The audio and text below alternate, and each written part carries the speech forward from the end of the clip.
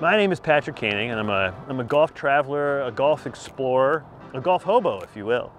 And hopefully if things go right, I will also be a golf world record holder for most 18-hole golf courses played in 365 days.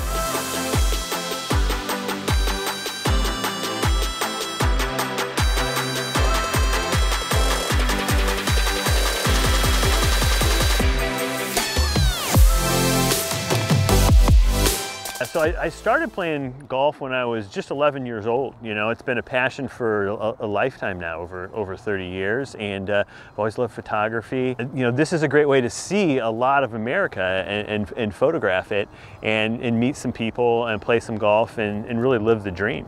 In 2018, I did something similar, so I'm familiar with what it takes to accomplish such a feat.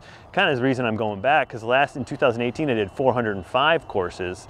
This time the goal is 500. I've only got to do 450 to set the record, but I mean, some of my best experiences there, like there are too many to count, but it's the people that make it. You know, it's the people, the golf fabric of America that you run into. It's like crazy generous, crazy excited, more passionate. I mean, the passion that exists for the game of golf is like any other sport. Obviously there's passion in all sports, but I think there's something special with golf, and the people just get so enamored with it, and I'm obviously one of them.